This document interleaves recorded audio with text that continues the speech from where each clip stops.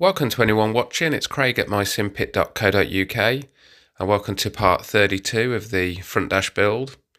In this video we'll look at the Upfront Controller, we'll look at some of the main considerations around its design and then look to construct it.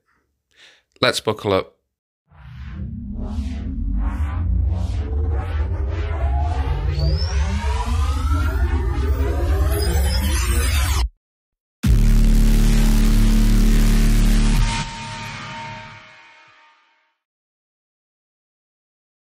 The starting point for the Upfront Controller was to replicate the process I followed for the multifunction colour displays, but with just a few improvements.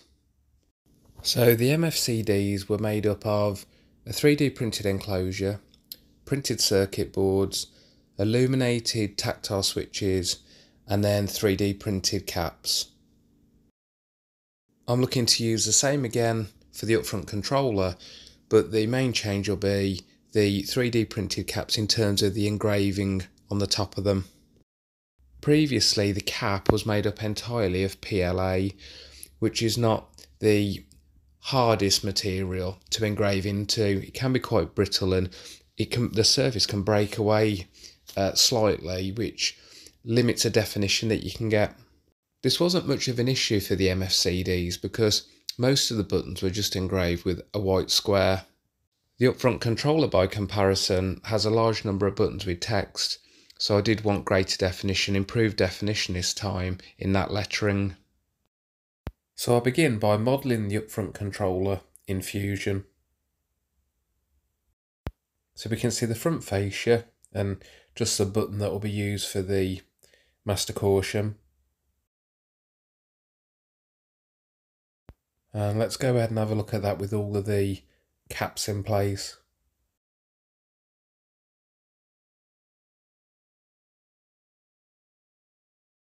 We can see the back of the caps now.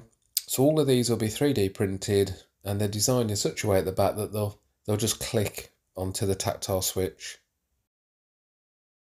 It'll be made up of a number of rear layers, which we can see now.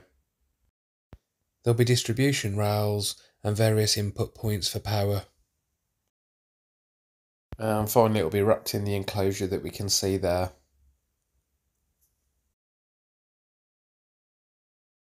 So to this point I'm mirroring the process I followed for the MFCDs, but what I'm really looking for is to improve the engraving of the caps. So as a precursor to making the caps I'll start with the fascia. So in this case I'm going to machine the fascia twice. The end mill will be the same for all of the external and internal cuts, but for the engraving it's the cutting tool we see now that will change. So I use one with a V bit that's 15 degree with a 0.2 tip, and then the other will be with a 10 degree 0.1 tip, and then we can compare between them and see the difference it might make. And the results are very encouraging. We can see at the top the typical V bit that's used, but also the new one we've trialled at the bottom. So that's a change of cutting tool that I will use on the caps. And we can see those caps on screen now, ready for machining. But I've also trialled something with a different type of font. The first text I select, as can be seen, is the one I've used to this point. It's a 5-line font. But what I'm keen to do here is to use one which the cutting tool's not passing over as many times.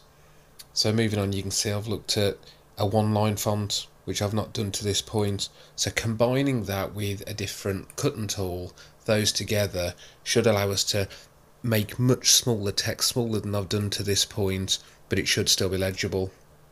So we're at a point now where they've all been machined and the results look great. And the other key parts that will go alongside this we'll just take a look at. For the Upfront Controller, as opposed to the MFCD, the caps are comprised of two parts, the acrylic top that we just saw and these caps that are 3D printed in transparent PLA.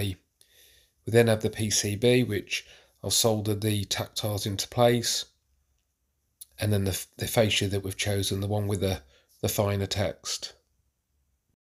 The cap, as mentioned, has two parts. We've got the acrylic top, which is glued to the clear transparent PLA print. I'll then be painting all around the sides grey and then running some tests to check that the backlighting is all sealed in. Before doing that, we'll just take a moment now to look at the illuminated text. And that's exactly what I was looking for. And it might be that I revisit the MFCDs in the future to replace the caps. It's not just that the lettering's clearer, but the light distribution's more even across them. We're quite far along at this point, and a lot of the electrical wiring's done at the back. Some of the caps just need a bit of a tidy up around the outside rim. With the exception of the master caution button, this will all be driven by a keyboard encoder. So I'll just take a bit of time to put the extra wiring in place at the end of the encoder and program it and just test all the inputs. So this is based on keyboard bindings.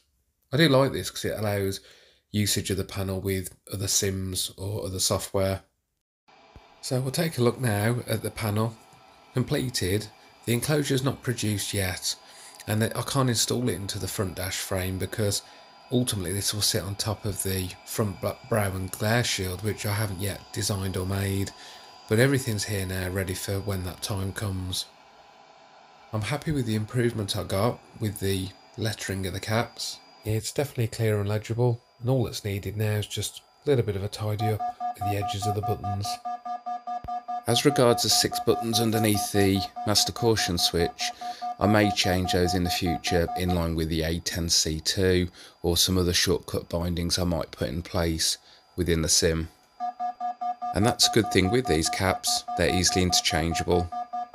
In the next video we'll be looking at the design of the front brow and the glare shield, so I look forward to sharing that soon. Thanks for watching.